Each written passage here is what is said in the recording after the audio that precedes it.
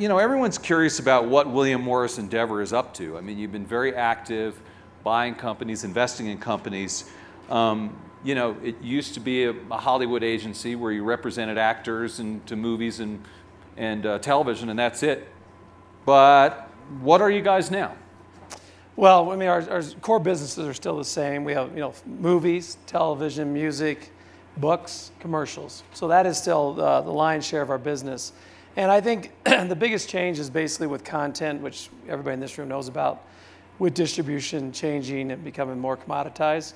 Content and all types of content become more valuable, and niche content becomes more valuable. So for us, I think it's created the platform of a talent agency is creating more opportunities for our clients than ever before. So I think that's why there's been kind of a lot of attention recently in our space. Right. You recently said that content is back.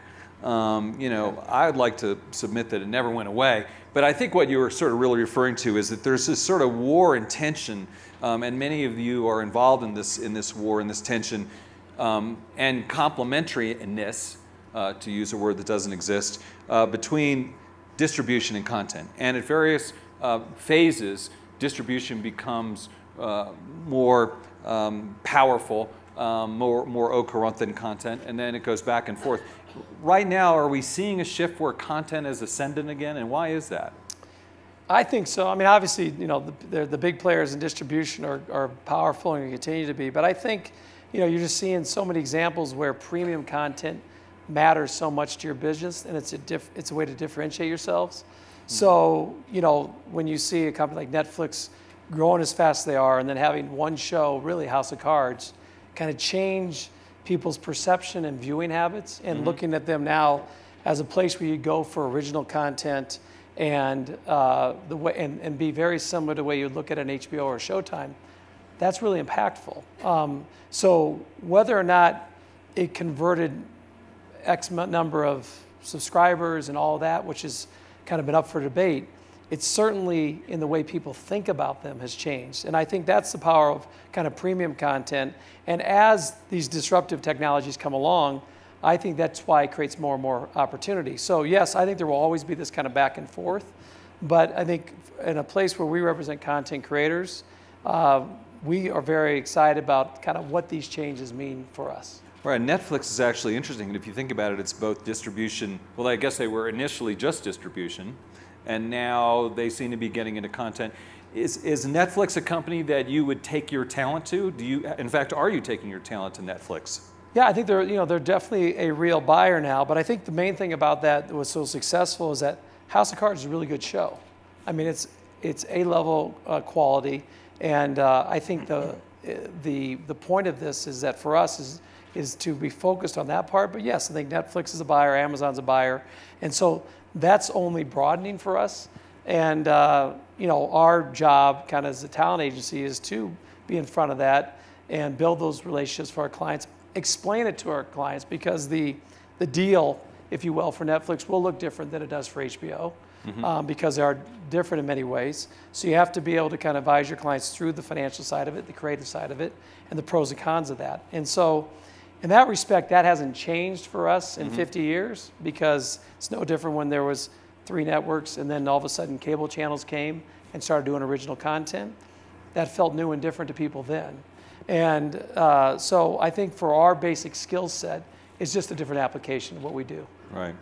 Now, you have a co-CEO who kind of has a high profile, Ari Emanuel. And you know, I'm sure everyone wants to know, what the hell is that like? Working with Ari, you know, I mean, Ari, you know, be probably the first person to describe himself as kind of a lunatic and a very serious business person, but, you know, someone who just kind of runs around like crazy. I mean, I'm on the receiving end of the phone calls and the emails. How do you put up with that day after day? Well, Ari and I have been partners a long time. And how many years have you been partners or known each other? Well, we've known each other. We started out, we both started an agency called Intertalent, and I was in the mailroom there, and he had just come over from CA and got promoted as a television agent. Yeah, he didn't treat you very well, though, right? No, he didn't.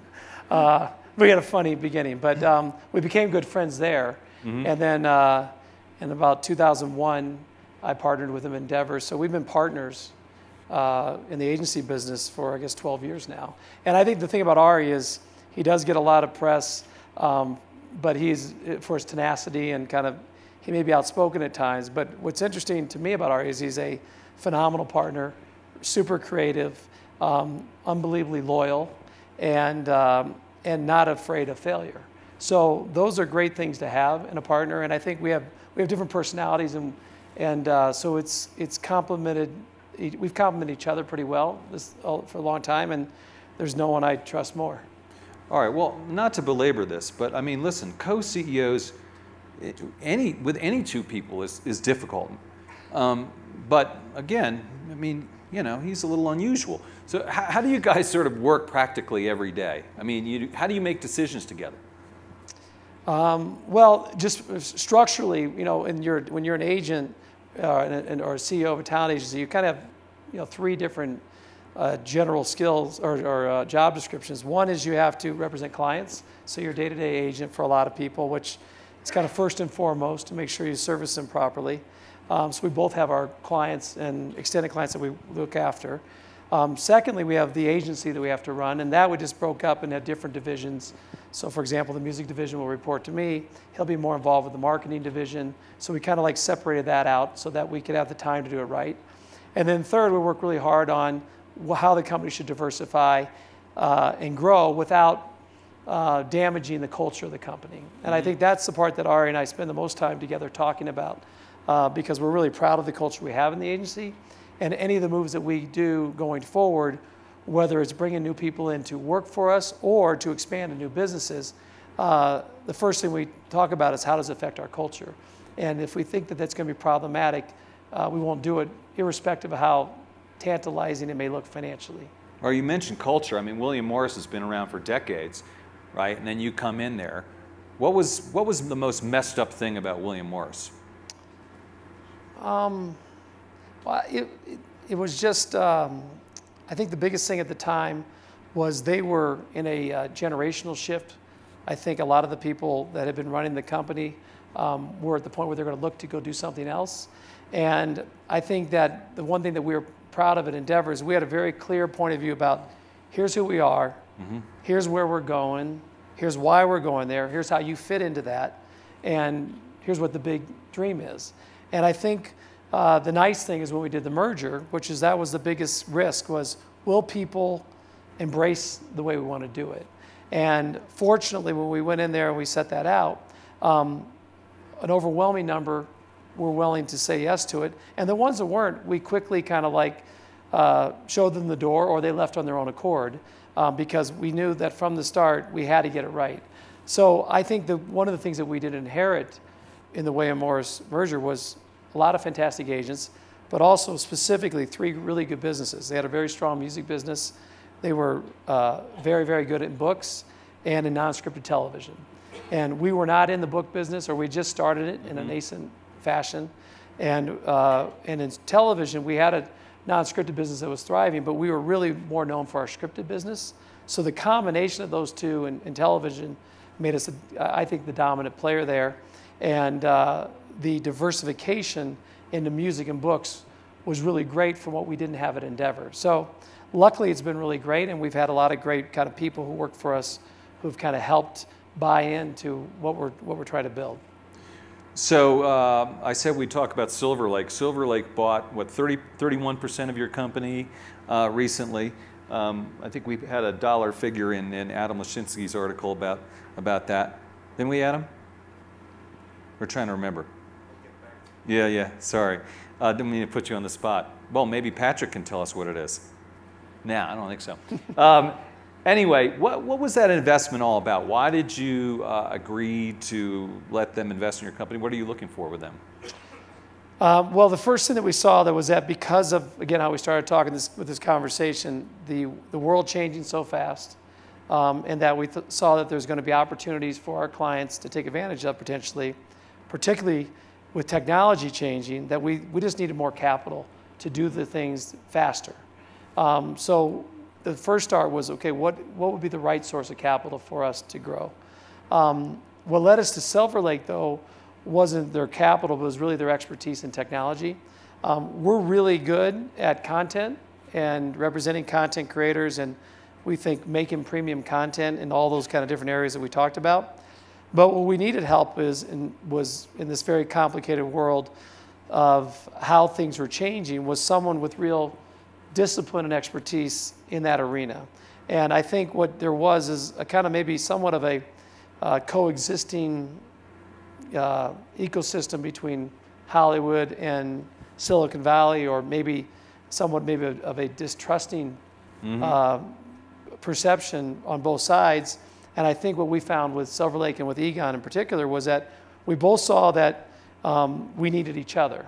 And they were, it came very clear they were going to be the one, was certainly we thought the best private equity firm to help us kind of like, as this world changed, augment our skill set with that kind of, kind of industrial intelligence that we needed. And then obviously a real good sounding board as we kind of think through these ideas. So it's been really, really great so far. And I think the great thing about Silver Lake is that they've really embraced us, and kind of we're weekly, daily are in conversation with Egon and Steven and the other guys there, kind of thinking through ideas and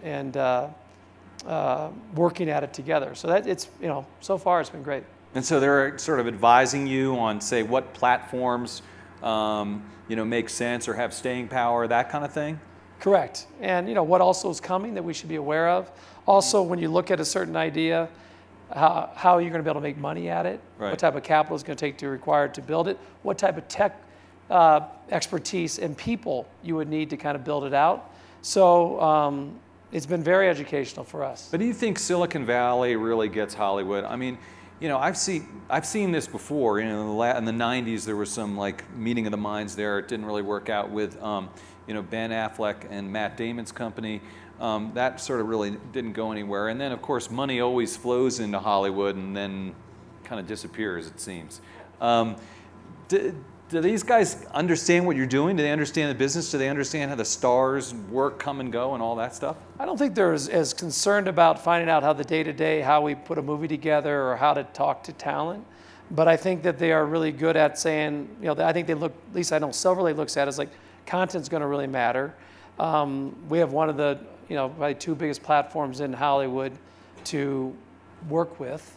And I think that they both realize that this convergence of distribution and how you can get your content anywhere, anyhow you want it, and premium content mattering in that world, and advertisers wanting to be a part of all that. I think that marriage they know is an actually really exciting business. And so I have not had that same kind of like negative opinion of Silicon Valley or the other people up there that we've met. Right. I mean, are there any companies in Hollywood that sort of really get technology? I mean, it's hard. I mean, Netflix is an independent company, Amazon, to the extent that they're getting in this business, independent company. I mean, I guess you could argue that Disney has done a lot of stuff, but maybe through acquisitions. Do you see the Hollywood studios really, embracing technology and really be able to create skunkworks and have people really create, new innovative technology and platforms? I don't think Hollywood will be the place that innovates great technology, but I do think if people think that the people in Hollywood running these media companies underestimate their expertise or knowledge of how they monetize their content, they're sorely mistaken. I think the guys, at all the major media companies know what they have, they know the value proposition, and are going to go make good deals. And at the times, it's going to cause things like you're seeing with Time Warner Cable and CBS today, with the kind of the battle that's going on between them about what is the fair price. It's content and distribution right there knocking heads, yeah. Right? And that's inevitably going to continue to be part of it, but I think it'll be healthy. But I think the media people, I think we're good at making content, and how do we be smart about how you consume it? And it's always a balance, because the current ecosystem pays really well and is very profitable, and yet the world's changing. Right. So it's that how you bridge that is really the trick. And I think the executives in Hollywood have gotten a lot better at understanding that. Yeah, I mean, people talk about information technology and technology in Silicon Valley in general as being one of America's great industries, and sometimes forget that entertainment is up there at the same level, very much at the same level in terms of being sustainable, exportable, and something that has a competitive edge vis-a-vis other countries as well. So it's interesting to me that that it's sometimes not considered along those lines. I wanted to ask you about potentially a major disruptor in this sort of area, and that is YouTube. What's your take on YouTube, and what are they doing, Patrick? Well, obviously, the traffic there is astronomical. They have obviously got more and more in our world because of gone from user-generated content to professional content. We have a bunch of YouTube channels. You have a bunch of YouTube. Yeah, I think we have like 12 or 13 different clients who have channels on YouTube. Right. And first and foremost, it's been a great creative outlet because it allows people to incubate and explore ideas online that they probably couldn't do in the kind of traditional forms of media. And that's been, I think, the first place that a lot of the people that have a day job of making movies or television shows or music have explored it. And can you see in the future where the YouTube channels being very lucrative for those people? It's actually a great business model for Google, but it's not a great business model for the content creators. But at this point, I think most of the channels that we've created, that has not been the driving force of it. The other thing is you are seeing some YouTube stars come up out of that. But I think for us at this point, it's been just a great place to incubate different ideas. But YouTube is clearly going to be a major player going forward, and I think they will evolve. And at some point, you're going to see more expensive premium content, emerge there, because without that traffic, you can't deny their power. I mean, they have a big studio down in LA right now where they're sort of financing people to make things, right? Have you had conversations? I guess the big problem with having a YouTube channel, or one of them, is just getting noticed, getting out there. Have you guys sat around and discussed that, how to market a YouTube channel? Well, I think that's the thing with anything on the web. It's like discovery is the biggest kind of like question. It's a challenge opportunity, right? Yeah. I mean, right. So it's I think Oliver Luckett's here. We were an investor in the Audience, which is a company that helps in that area. So, but I don't think our strategy is specific to YouTube channels in particular. It's just about if you're gonna put something out on the web, you got to get eyeballs towards it. And our biggest challenge is that we represent celebrities, and a lot of them with a lot of touch points. So the big opportunity for us going forward is how do we manage that and direct that towards the content that we're creating, or I should say our clients creating. Right. And that's evolving. That isn't like something we have a clear answer on today, but it's certainly a huge opportunity for us. I mean, say you had a young star come into your offices at WME, and maybe he or she's been just gotten kind of a little hot, been on some episodes of Glee or something, say like that, and gotten some recognition and maybe some Twitter traffic and maybe some YouTube stuff. What do you recommend to that person if they're a client? I mean, how do they pursue things, and is it different now than it was when you were starting out? Do you say do this YouTube channel, or let's just focus on social?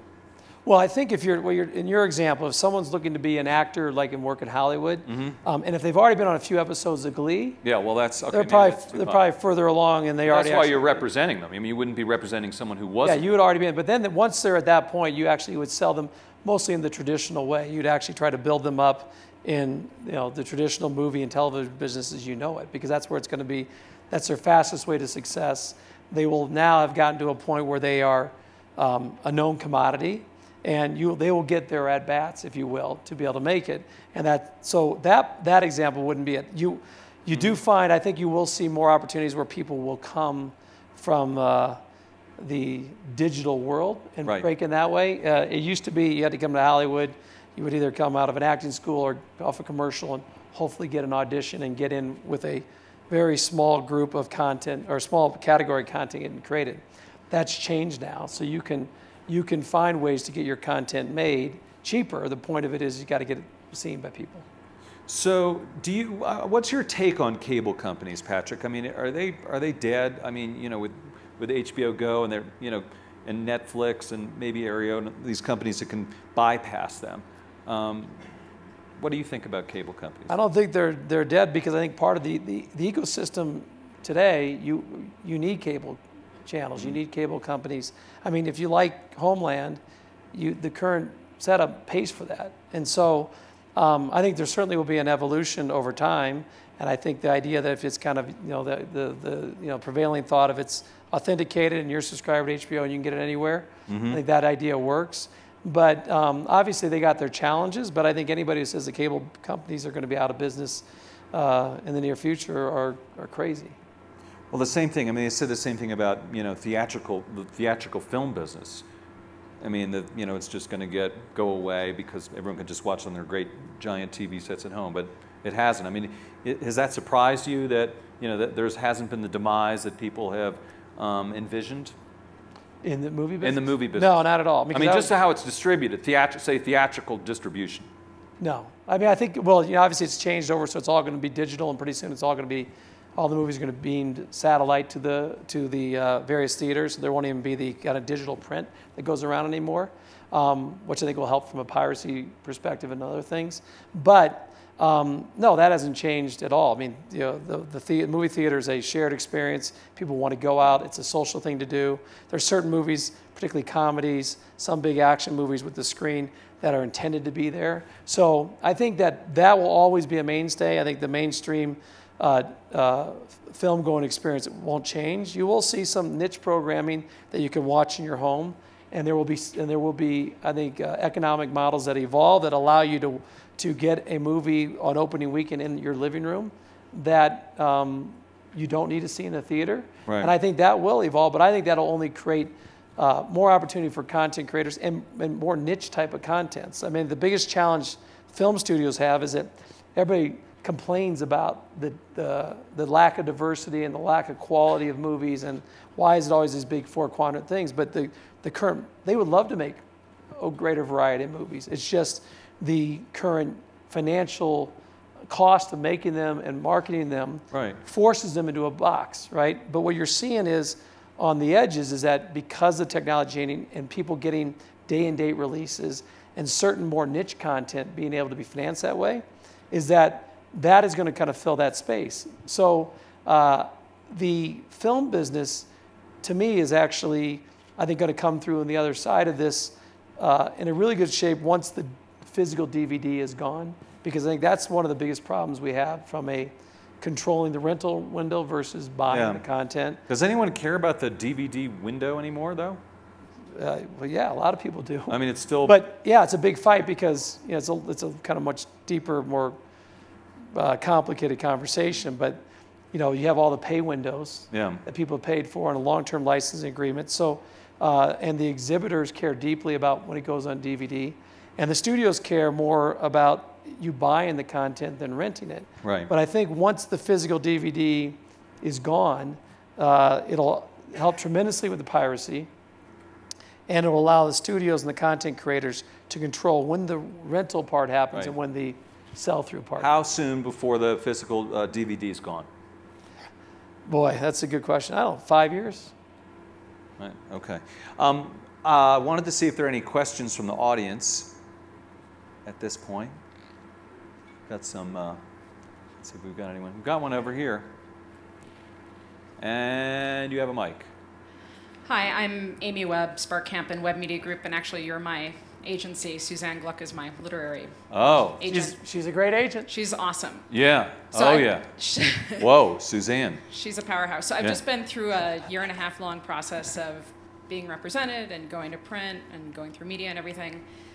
And given what I know about technology and what's changing in the books business, I can't help but wonder if it's time for the agency model to drastically evolve. And I say that as a very happy client, I'm very happy with WME, but do you think it's time to sort of rethink how things are done, at least in the sort of big publishing side? Yeah, I mean, it's a great question. This is exactly, we talk about this all the time internally, because you have now with ebooks and the opportunities that we do, should we create our own publishing unit and go direct? And the biggest thing about the book business is how do you get people to know your book's out there and to discover that? Right. And it is what's great about the book business is that the e-books, more people are reading books and buying books than ever as a result. The challenge is if you're not a known author right. or have some type of unique kind of marketing budget, it is tough to get it out unless you just kind of catch on in some ways. And so it is the biggest thing that we are kind of faced with right now and are working through. And funny enough, back to Silver Lake, it's actually this is a great example of something that we're trying to kind of work on together, because whatever new solution you're going to have is going to have kind of the tech component to it that works, that allows you to monetize it, to build it, and so forth. So, hopefully we'll work it out soon. Well, it's like this whole thing about distributing content on the web. It's great if you can figure out a way to make it inexpensively. You can make it inexpensively, certainly distribute it inexpensively, but how do you build an audience? I mean, we were just talking about that with movies and television and YouTube, and the same thing is true with ebooks, I think, to an extent as well. Other questions? Another question over here. A couple, in fact. They seem to cluster the questions. Hello? Stephen Wolf Pereira from Starcom Mediavest Group. You recently made an investment in Droga5, one of the most talented agencies out there. Would love to know a little bit about why you did that and where do you see that fitting into your portfolio? Droga5 is a hot new ad agency. It's not that new, but it's a hot ad agency. So the kind of genesis of investing with Droga was two parts. One was, as we talked, with distribution changing, the importance of advertisers getting closer to what we do is essential for our clients, and I think it's absolutely essential for the brands, right? And that has been being discussed for like at least for certainly the last 10 years in Hollywood. The strategic change that we made with the Droga investment, which is different than I think how we approached it and how the other Hollywood talent agencies approached it, was before we would have marketing consulting groups that would consult on your Hollywood strategy. And we found that to have frustrating results. And I think, across Hollywood, I don't think the results have been all that particularly strong. I think it's an area that you can build a really strong marketing consulting business in sports because it's a different animal. But if you want to get closer to what we do, it's a little bit more complicated. And I think what we kept running into in trying to execute on that plan was, one, the advertisers and the strategy was created so further upstream before it got to us with a brand, with someone on Madison Avenue, that if your ideas didn't match up exactly or just by luck, you had a hard time implementing it. Two, the inevitably created some type of like competitive position perhaps with the brand, because the advertiser might, or the Madison Avenue company might look at you as somewhat of a threat.